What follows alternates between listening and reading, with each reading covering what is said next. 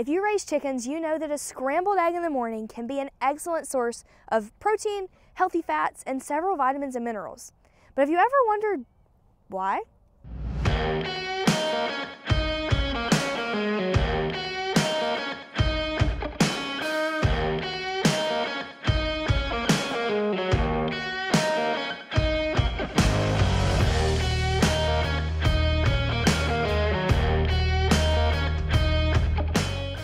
Hi, I'm Alyssa with Southland Organics. Here at Southland, we are committed to bridging the gap between agriculture and American society.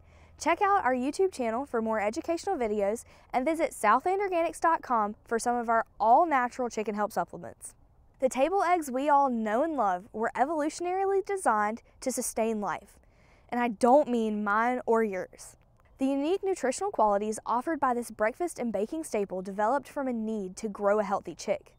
Eggs provide an environment safe from outside invaders, are cushioned for growth, and have enough nutrients to sustain a baby chick until they hatch, and even a little after. So let's talk a little bit about the composition of an egg. We'll start from the outside and work our way in. Eggs are laid with a very thin outer membrane called the cuticle.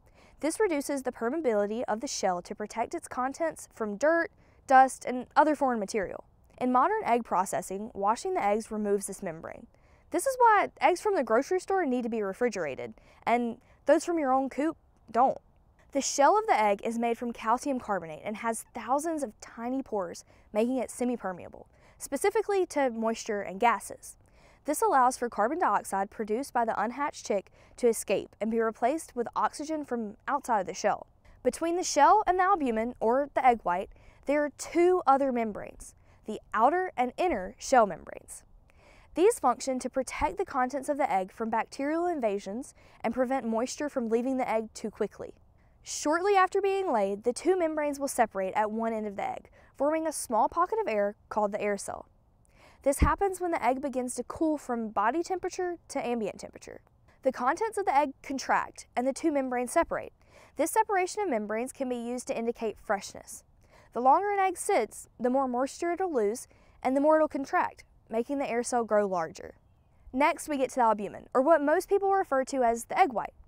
There are two portions of albumin, the outermost being the thin or fluid albumin, and the portion closest to the yolk being the thick albumin.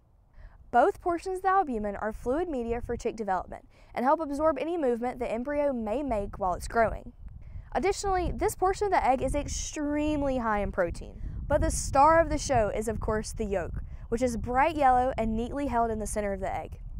The yolk is meant to serve as nutrients for the growing chick, which is why it's extremely nutrient dense in both proteins and fats. But let's take a closer look at that yolk. This portion of the egg is surrounded by what is referred to as the vitelline membrane, which helps keep its perfectly round shape. If you look closely, you may notice what appears to be similar to two small white strings on either end of the yolk. These are referred to as the chalaza. They're made of twisted strands of mucin proteins that hold the yolk in place. On the surface of the yolk, you can find a small white dot.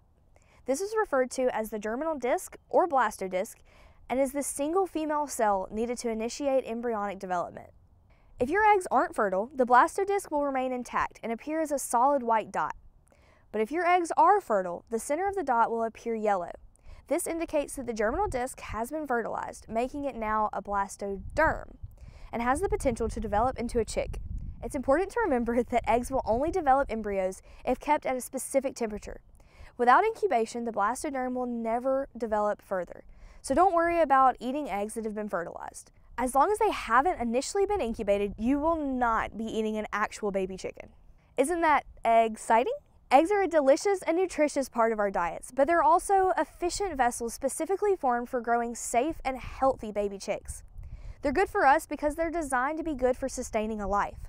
Raising your own chickens is amazing for many reasons, and I hope that learning about the composition of an egg will help you appreciate it even more. As always, thanks for watching. If you have any questions about our video, feel free to reach out to me at alyssa@southlandorganics.com. In addition to being chicken enthusiasts, we at Southland make all-natural health supplements for backyard flocks. Our products help your birds stay in peak condition and produce eggs with nice, firm shells. Check them out at southlandorganics.com and see the link in the description for more info.